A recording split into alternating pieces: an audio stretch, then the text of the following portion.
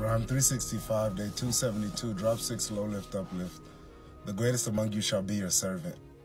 I've been obsessed over this Bible verse for a minute and it finally clicked this morning. Because it's not about what just serving and what it gives to other people, but what serving forces you to become. Touching that greatness. Jordan was asked like Kobe or LeBron.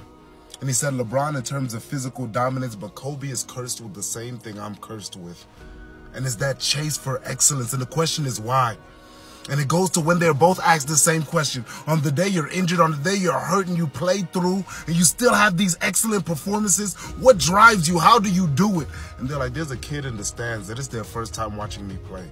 Maybe somebody's scrounged up money just to come to the game. And I know what performing at excellence, not being good, not being okay, not making it through, what me performing at excellence, I know what it does to inspire his or her life, so I will chase it.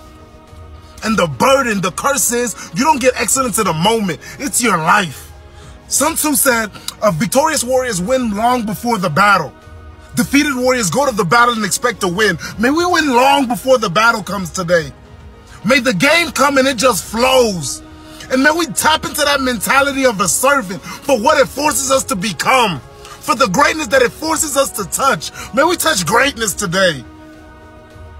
Let's get it.